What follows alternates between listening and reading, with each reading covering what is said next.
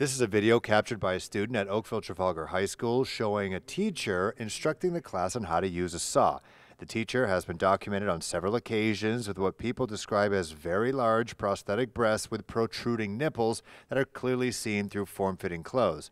The teacher's appearance has been the subject of reports from the New York Post and network news in the States. Students tell CHCH that this is a constant topic in class. The entire school.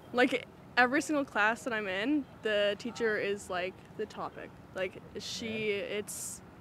I don't know, and obviously the teachers have no say over it. It's just, I'll be walking in the hallways and I'll see her walking around. It's kind of discomforting to be in a school environment with that. The Halton District School Board says they're not taking any action against the teacher, saying they want to create a safe learning environment and, quote, ensure a safe and inclusive environment for all students, staff, and the community, regardless of their race, age, ability, sex, gender identity, gender expression, sexual orientation, ethnicity, religion, cultural observance, socioeconomic circumstances, or body type or size, adding that, quote, gender identity and gender expression are protected grounds under the Ontario Human Rights Code, a statement that students say contradicts the school's own dress code that they have to follow. It's ridiculous. Why?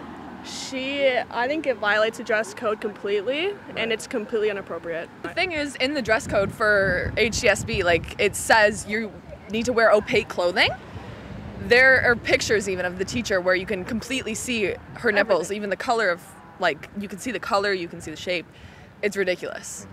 And it's very distracting for students. Not a good thing for 13-year-old, 14-year-old kids to look at and stuff. So I think teachers should have to wear a business casual outfit, be presentable and professional in the workplace.